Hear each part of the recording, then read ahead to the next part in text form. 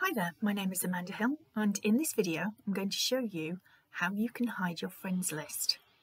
Now there's many different reasons why you may want to do this, but those of you who are in network marketing have probably already had rogue people come along and try and empty out all of your connections to join their business, which isn't a particularly ethical way of doing anything in my opinion. However, let's protect them and show you what to do.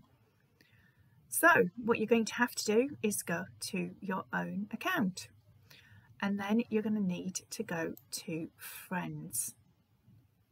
Now what you can do on here is you can change who can see what.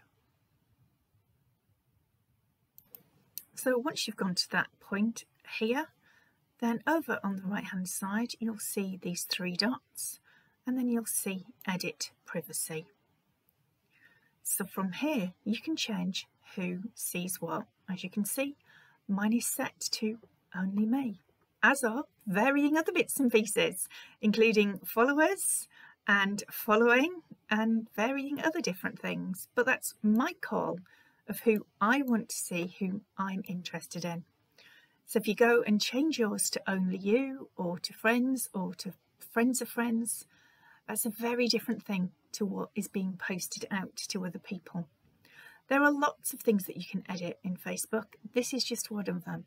I suggest you go and have a peek and get it to where you feel comfortable with. But if you do have issues with people going through and eking out your connections, then perhaps this is where you can go and protect them.